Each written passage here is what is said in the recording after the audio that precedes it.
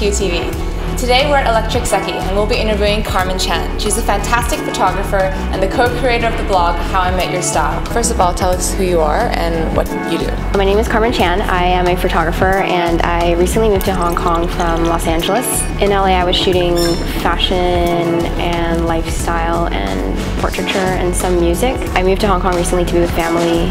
So I'm just pursuing photography here. Why did you start your blog? What made you want to start a blog? I didn't really intend for it to be a blog at first. I just had an idea. I wanted to do a personal project and I follow these style bloggers and I'm like, they have amazing style on their own and they're all beautiful and like have so much energy and like personality, and I just thought it would be interesting to shoot bloggers in their homes and just see like what their homes look like and how they decorate and like how that inspires them. And I just thought that yeah, it would be an interesting project, and I brought the idea to my friend, Ken Wu, and I asked him what he thought about it. I was asking him if I should just make it a section on my website, and he's like, you should just make a whole website out of it. And I knew I was leaving and I wanted to continue shooting, so I asked him if he wanted to contribute. So we ended up just collaborating. He designed the site.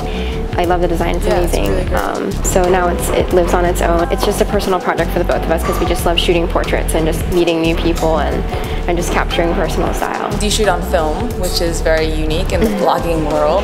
What made you decide to go that way? Yeah, we wanted the blog to have a certain feeling and a certain style, and there's something about film that you can't recreate in digital. Like, you know, right away, right after we scan the film and we see it, it's like, oh, it just feels so nice, and there's just something about it that digital can't capture, in our opinion. What do you hope to achieve while you're in Hong Kong? I think to just keep building my portfolio, but try to like bring a different style to photography here, because I feel like there aren't a lot of different types of photography styles here. So hopefully I get the opportunity to just collaborate with designers and brands and to just create something new out here. When you go into someone's home or any kind of project that you do, how do you approach your photography? How do you choose the shots? How do you choose what to shoot?